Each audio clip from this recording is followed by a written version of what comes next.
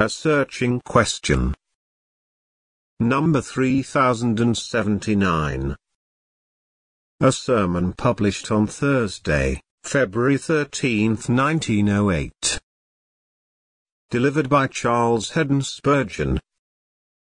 At the Metropolitan Tabernacle, Newington, on Lord's Day evening, January 29, 1865. To whom do you belong? 1 Samuel 30:13.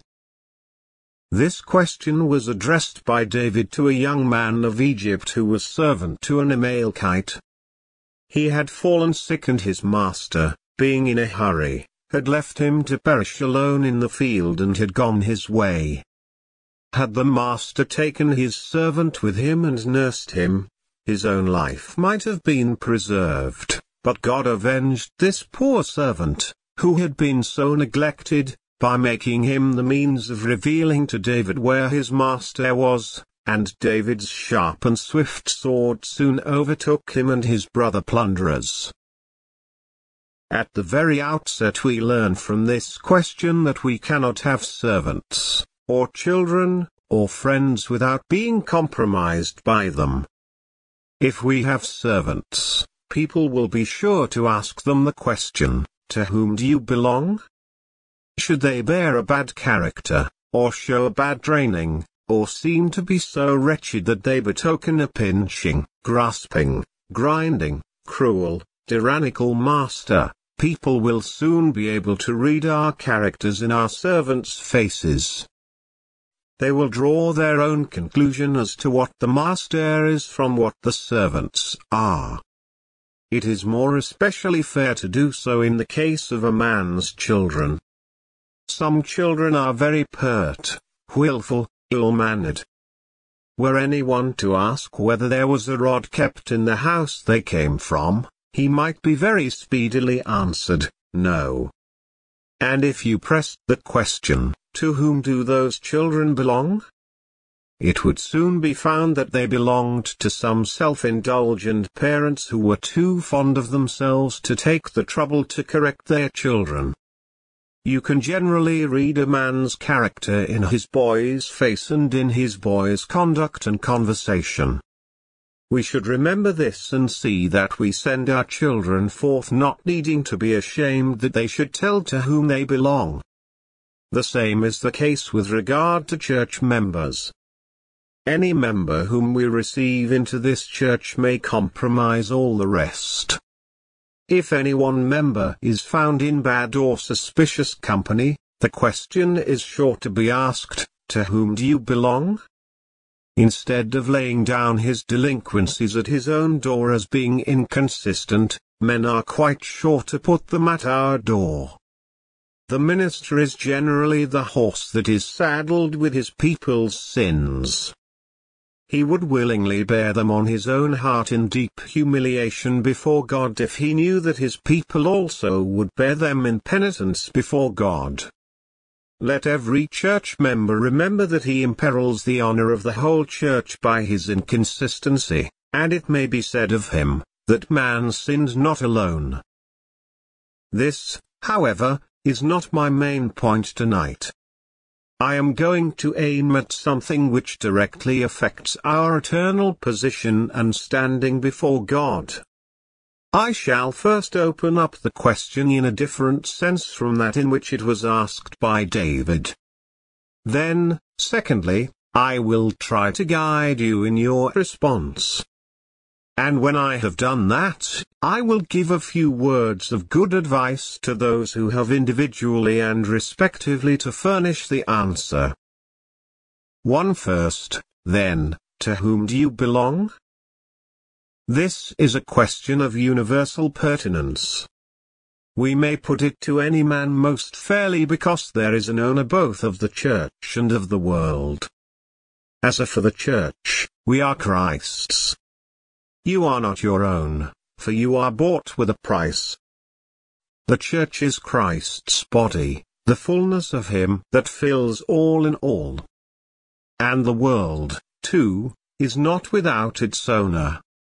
We read of one whose name is the prince of this world, the prince of the power of the air, the spirit that now works in the children of disobedience. While some men are the children of God, are all other men to be regarded as orphans? Oh, no. Christ says to them, "You are of your father the devil, and the lusts of your father you will do." There are no unowned men. We are, every one of us, either ranked under the banner of Prince Emmanuel, to serve him and fight his battles, or else beneath the Black Prince, Satan, enrolled to do evil and to perish in our sins. It is a very proper question, then, to ask of every man and woman, to whom do you belong? The question, too, is one which can be answered, because a man must belong either to one owner or the other. It is no use troubling people with questions which are too mysterious to be answered, but this is plain and pointed. You either belong to God or else you belong to his enemy. You are either bought with Jesus' precious blood or else you are still a bond-slave of Satan.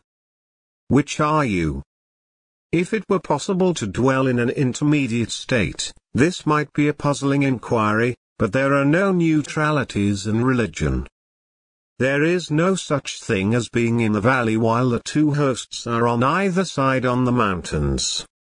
You are either this day standing shoulder to shoulder with Prince Emmanuel's warriors, or else, when the muster roll of the army on the opposite side is read, you are most certainly numbered there. All attempts to serve God and the world must end in bitter failure.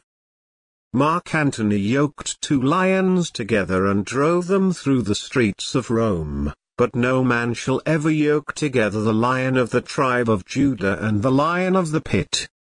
No man ever tries to walk on two sides of the road at the same time unless he is intoxicated, and it argues gross intoxication of mind and spirit when a man attempts to serve both God and mammon, to win eternal life, and yet to live like the spiritually dead. This is a question which you can answer, my brothers and sisters. Now do not play with your eternal interests and say, "Well, I am sure I don't know." You do know.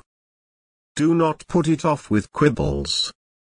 Do not say you will make the inquiry by and by. You know right now whether you are a child of God or not.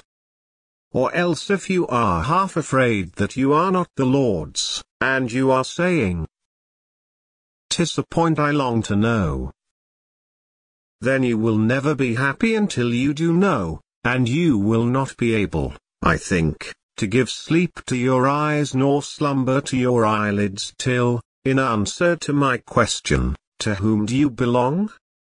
you can say, "I belong to Christ. He has bought me with his blood and I am his in life and shall be his in death, and his throughout eternity." This is a question of a very practical character.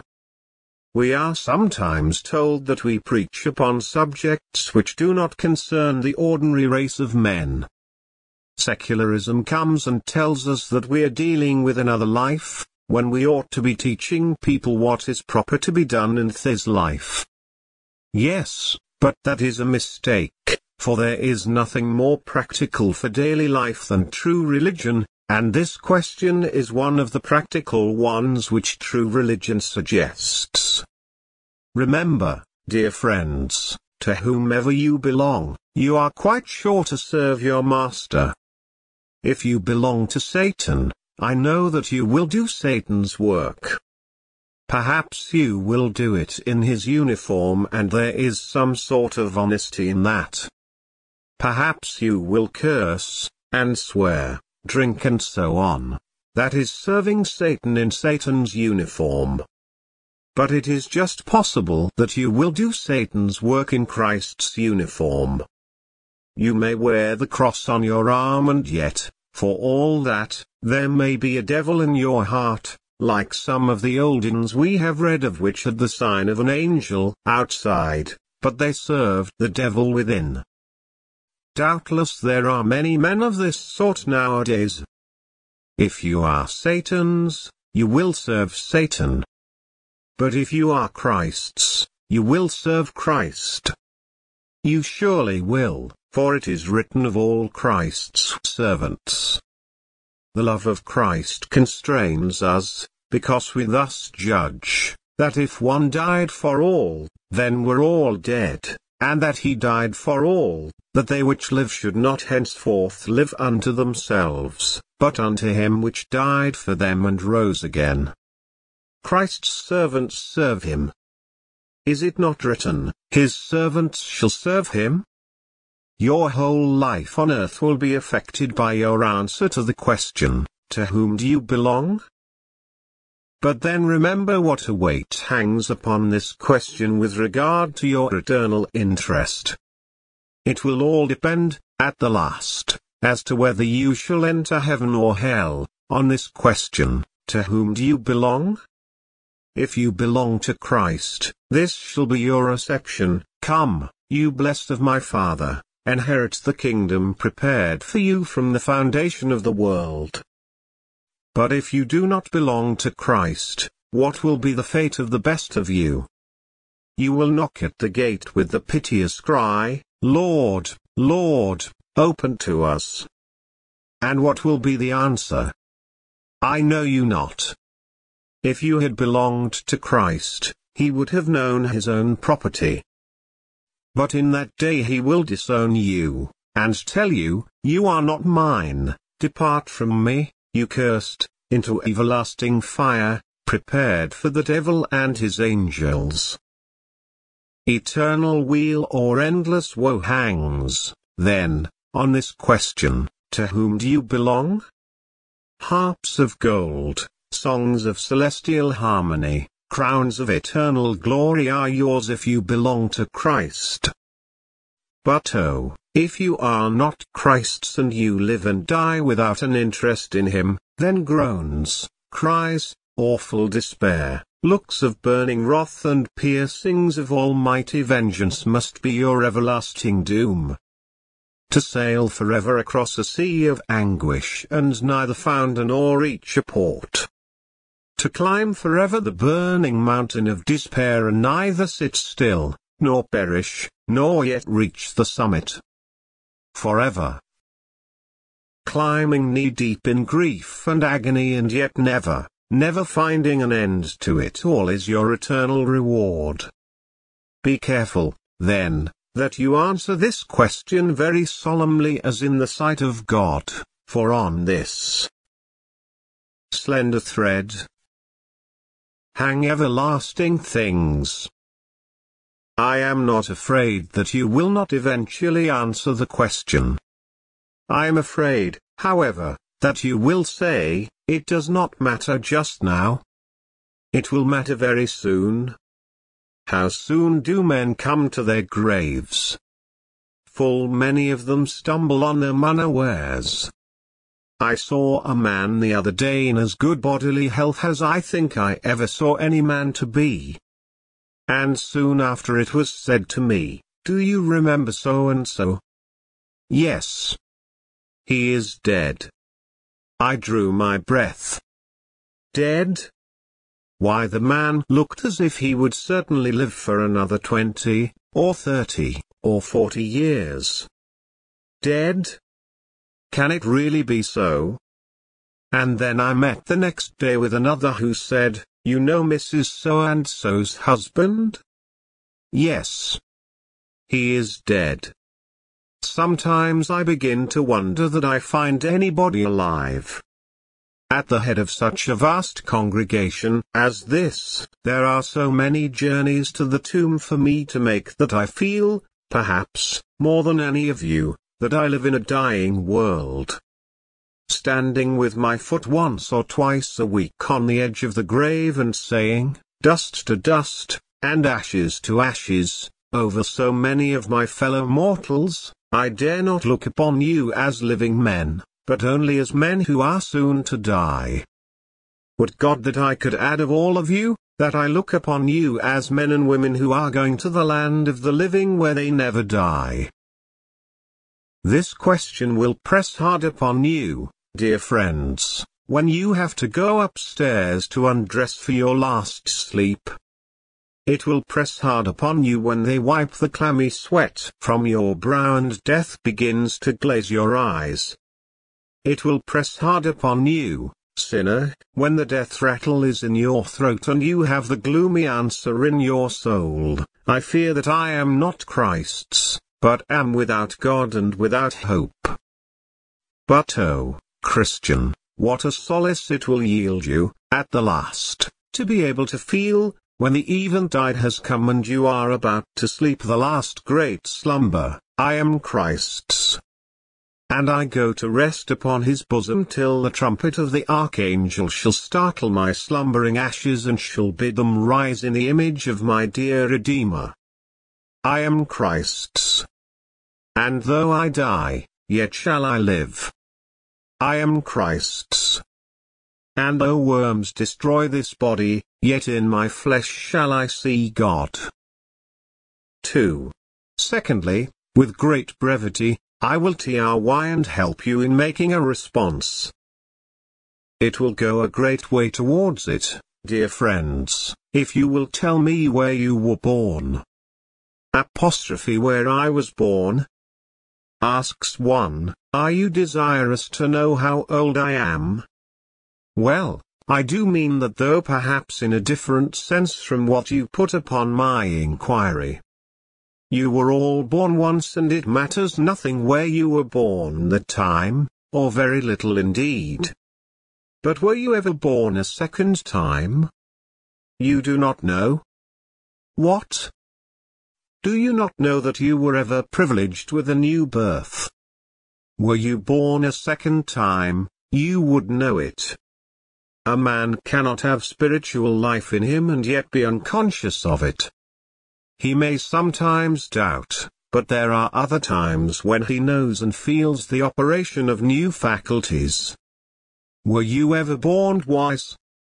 Recollect that every man who is only born once will have to die twice, but the man who is born twice will only have to die once, and even that once dying will be no moribund experience, for it will only be the gate into eternal life. To be born twice is to escape the second death, but to be born only once is to fall into the second death forever. Are you born again? If so, you are Christ's. But, says one, what is it to be born again? Is it to have a few drops of water sprinkled on my forehead by a priest? Or is it to be immersed in floods of water? These regenerate not the soul. It is to have a new nature put into you by the Holy Spirit according to God's own covenant promise. A new heart also will I give you, and a new spirit will I put within you. This it is to be born again. And if you are not born again, however moral or good you may be, you do not belong to Christ, you belong to Satan, and with him you have your part. It will help you, again, to answer this question if you will first answer another, what company do you keep? Do not mean to ask whether you associate with the immoral. Of course if you do that, that settles the point at once. You who associate with persons of immoral lives should recollect that you will be bound up with this company, and as you have been with thieves, drunkards and harlots here, you will go with them where they go, and be bound up with them in bundles to be burned. But I mean, where is your chosen company? It is very hard for some people to get the company they would wish to have. Some of you are placed in positions in life where you are obliged to associate very much with the ungodly, but I will put the question so as not to hurt your mind, when you can pick your company, where do you go? It is written, in the Acts of the Apostles, and being let go, they went to their own company. Now, when you are let go and can go where you like, where do you go? I was sitting lately by the bedside of a poor woman who was very ill. We had been talking of the things of God. And among other evidences which she was mentioning as to her reason for believing that she was going to heaven before long, she said, I never could bear the company of the wicked, and I do not think that God will send me, in the next life, where I never would go in this life. I have always loved to be with his people, and though I have been the vilest of them all, yet still I love to bow with them in prayer and to join with them in holy song. I have had my happiest times when I have been with the people of God, and I think he will not take me away from the people I have associated with in my lifetime. If you belong to Satan, you know you will go with your fellow servants. But if you belong to Christ, you will look out for those who wear Christ's uniform, and you will go with them. The old proverb says that birds of a feather flock together. There is a story told in the old legends, of a holy young man who once went to the theatre, but the devil went into the theatre that night. The devil does go there occasionally, and he took this young man off with him. A certain holy man, to whom this young man belonged, went to the devil and he said, You have taken away one of my disciples. He belongs to me. He is a very excellent young man, and you have no business with him. Ah, said the devil, but I found him on my premises and I took him. I think the devil was right for once. Let those who would be accounted Christians and yet occasionally associate with the world in its doubtful pleasures, think of that story and keep off the devil's premises. You will be sure to be known by your company. A young man who had begun to associate with bad companions told his father he did not know that he could get any hurt by doing so. The father stooped down and, taking the tongs in his hands, picked up a black coal and told his son to hold it. The son said he would rather not. It is not hot, said the father, it won't burn you. No, replied the son, but if it won't burn me, it will blacken me. So you who wish to have an exemplary character before God and before men, remember that if ill company does not burn you to your hurt, it is sure to blacken you by damaging your reputation. However, as I said before, we can tell you by your company. Dead fish float down the stream, but live fish swim against it. Do you swim against the stream? Have you learned to go against the current?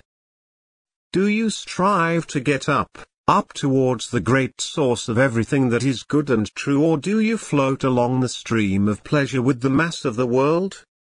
Then you may readily know to which side you belong. You may judge, again, by this, what is your dialect? I suppose a person well up in the dialects of the various counties would very soon discover that I came from Essex. At any rate, if I meet a West Country man, or a brother from the Midland counties and especially one from Yorkshire, I know within a little time whereabouts he came from by his particular twang. There is a dialect about people by which you can tell them. Not that you can always tell a man's character in 5 minutes, but give him time, let him talk his heart out, and especially let him get a little cross, or a little excited, and you will very soon find him out by the words he uses. What is your dialect? Is it anything that is impure, loose, low? Or do you desire to speak as Christ spoke, so that your conversation may be seasoned with salt and may minister edification to your hearers? It is a very bad sign when a man professes to be religious, yet lets an oath out now and then, when he comes to a place of worship regularly, and yet says some very nasty, ugly words sometimes. I am afraid there is death in that pot.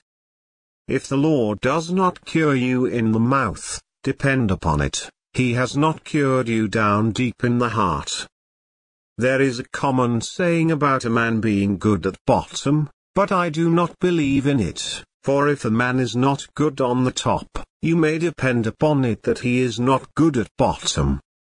If you went to Covent Garden Market and wanted to buy some fruit, and you found it rotten at the top of the basket, you would not believe the salesman if he said, "My dear sir, it is very good at bottom."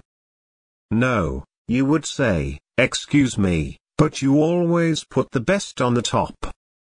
So, when a man's talk is not what it should be, and his conduct and conversation are contrary to those of a Christian, you may rest assured that he does not belong to Christ, for they who are Christ's have had their hearts washed, and he who has washed their hearts will be quite sure to wash their mouths. Another thing by which you may judge to whom you belong is, what have you learned to do? Servants will learn something from the masters to whom they are apprenticed. If you have been an apprentice to the devil, I have no doubt that you have learned his trade. You will be an enemy to God, you will be a despiser of divine things. But if you have been with Christ, it will be said of you as it was of Peter and John, they took knowledge of them, that they had been with Jesus. They had something of his boldness, his meekness, his gentleness, his holiness, his courage, his affection, his disinterestedness, his honesty, and, in their measure, they had his virtues. If you have been looking into the glass of God's Word and have not, in some degree, been conformed to the image of Christ, tremble for yourselves. Christ saves sinners, but he does not save them in their sins, but from their sins. And when Christ once gets his hands upon a man, he casts out the devils that once dwelt in him and makes him a new creature in Christ Jesus, being henceforth bound to do God's will and to walk according to God's word. If you tell me that you belong to Christ, I should like to ask a witness or two. Oh, it is so easy to get into a Christian church and make a profession. The Lord knows that I have used my best diligence, and I can say the same of my brothers, the elders. We use our best diligence to allow none to join this church who are not sincere believers. But, after all, what does our vigilance amount to? If you choose to be hypocrites, you can easily deceive such poor creatures as we are. The best witnesses, I think, which you could bring us to your belonging to Christ would be witnesses of this kind. You can pray very nicely at the prayer meeting. You could preach a bit if you were asked. You seem such a good man when you come among God's people. But I would like to ask your wife about you. How does he behave to you, ma'am? Because if this man does not make a good husband, he is no Christian, for Christianity makes a man the best of husbands, the best of sons, the best of fathers, the best of brothers, the best of servants. If you are a servant, I would like to ask your master about you. Servants who stand about lazily, propping up walls and then talk about being Christians, may talk a long while before their masters will believe them. Masters and mistresses, too, who are always in bad tempers and making much of little faults, and unkind to servants, may talk as long as they will about being like Jesus Christ, but their servants would need a microscope to see the likeness. I would like to ask the man who professes to be a Christian, what the angels see him do. There is a little room upstairs, your closet of devotion, or perhaps you use your bed aside for prayer. I would like to know how you behave there. It is not difficult for a man who never prays to make a fine boast of his religion. It is not enough for you to kneel down, but do you ever have any real dealings with God? Do you have real communion with Christ? Do you talk to him as a man talks to his friends? Do you pour out your heart before him? Oh, the heart-searching God knows how many there are who are fair trees outside, but are rotten within, how many there are who are but painted harlots. We sometimes read in the papers of certain people who can enamel faces, hide blotches and make them look beautiful. I wish there were none of this enameling in the Christian world, but I am afraid that there is a great deal of it. People get enameled up to a certain pitch of piety, but what you need is a religion that will stand the test of the hour of death, of the day of judgment and of the eyes of the all-searching and all-seeing God. And if you have not this, it matters not how delicately and daintily you may walk before men, nor how much you have been esteemed and respected, God will pull you down and give a dreadful answer to the question, to whom do you belong? Ah, this is a question for the preacher, and it is one which he may well ask himself.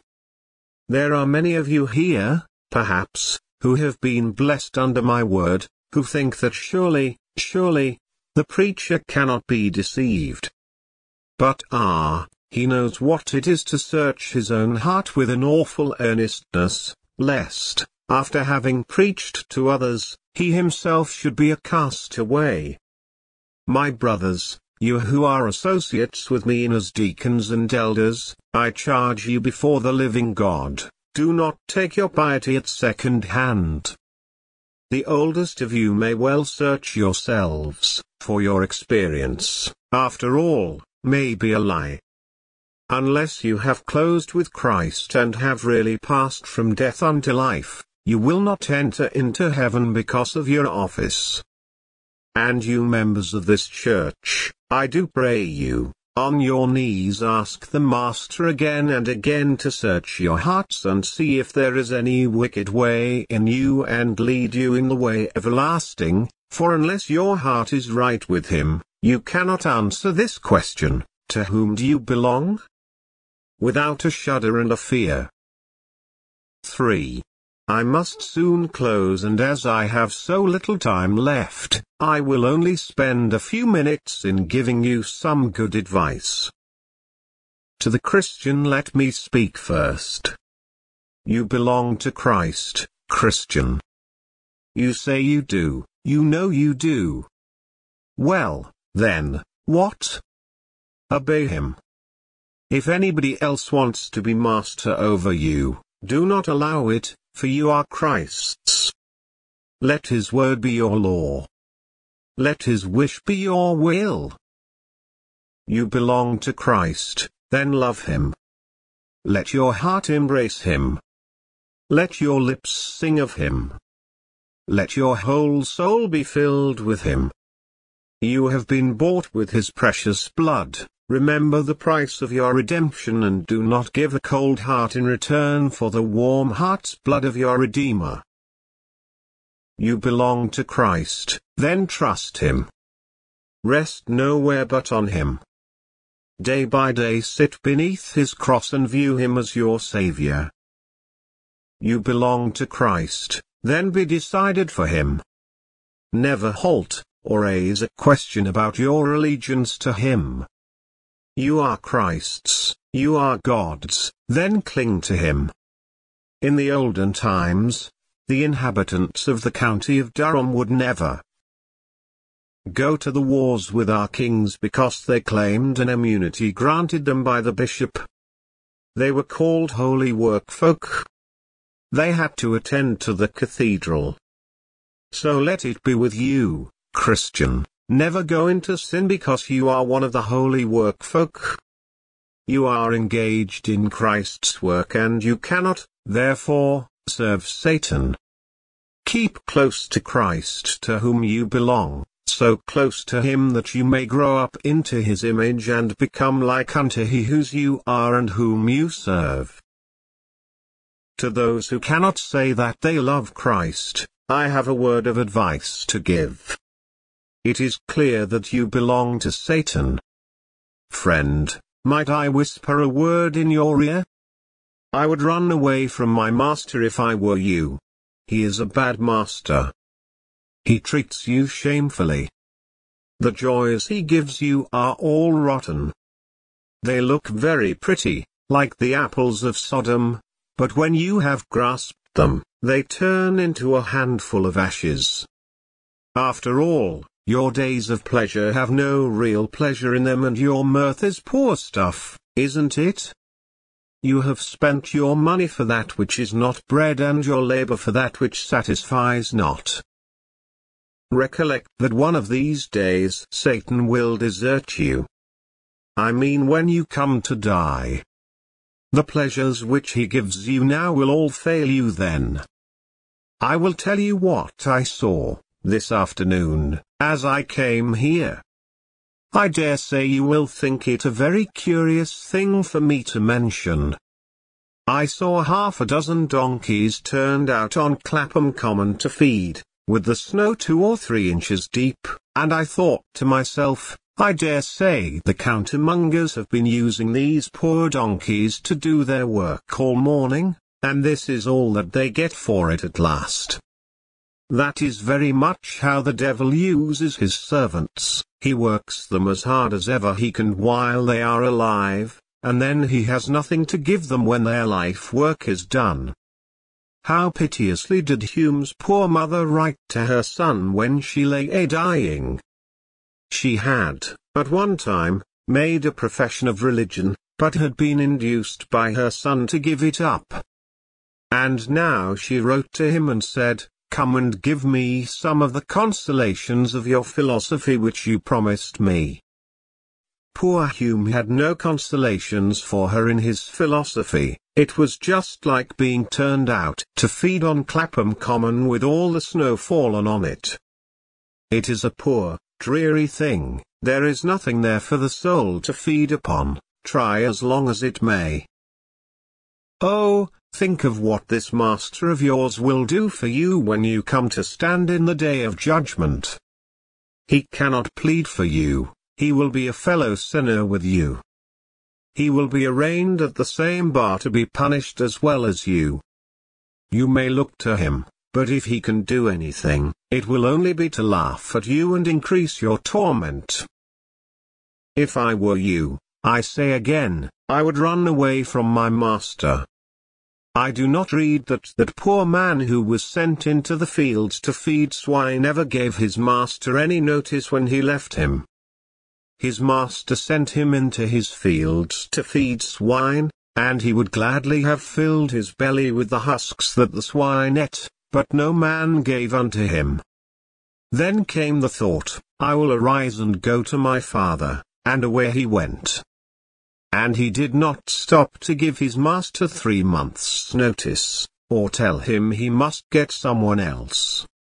The fact is, it was such a bad place that he was glad to get away from it directly, and he had such a bad master that he started off at once. I would to God that some sinner here would do the same tonight. Give your master no notice. He does not deserve any. Leave him. You have been sailing under the black flag all these years, 30, 40, 50, 60. There is a grey-headed sinner yonder, 70 years sailing under the black flag. Down with it, sir. Thank God it is not nailed to the mast. It will be when you die, if it is there then, it will be nailed there to fly there forever. But it is not nailed to the mast now.